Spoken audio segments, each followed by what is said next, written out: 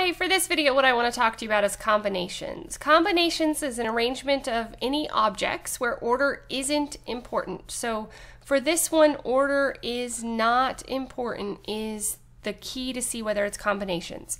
If the order is important, then you need to watch the permutations video because that's what you would use when order is important, is permutations.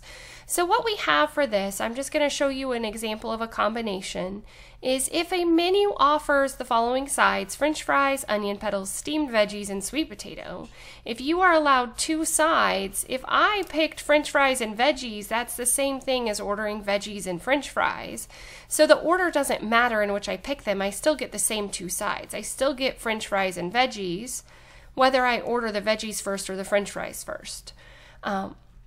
So in a case like this, the order is not important. So the formula that we use for combinations is NCR. This is right here. Let me just write it down. This right here is read as the number of combinations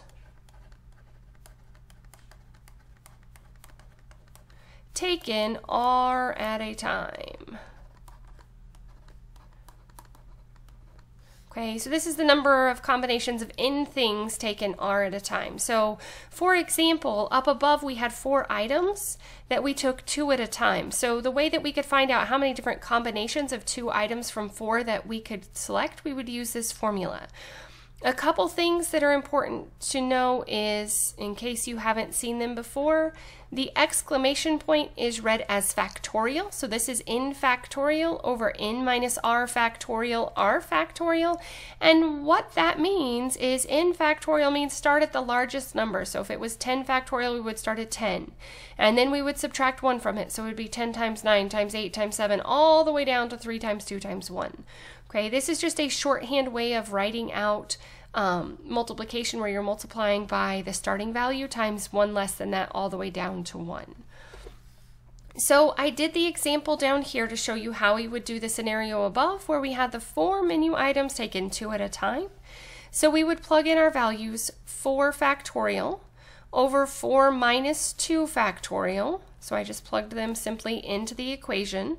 2 factorial, and then I simplified it. This part right here, if I take 4 minus 2, this gives me 2 factorial.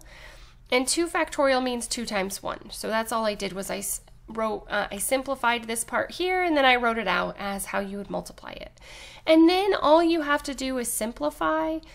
So we can see that 2 times 2 is 4, so we could cancel this out. So all we're left with really is 3 times 2 times 1, which is just 3 times 2, which gives us 6.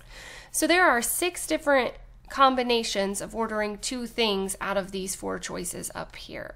So remember, if order is not important, use the combinations formula. If order is important, then check out the permutations video that I have and watch how to find permutations. As always, thanks for watching. If you have any questions, please let me know. If there are additional topics you need me to cover, please let me know. And I promise I will do more examples with combinations that are more complex than the one I covered here.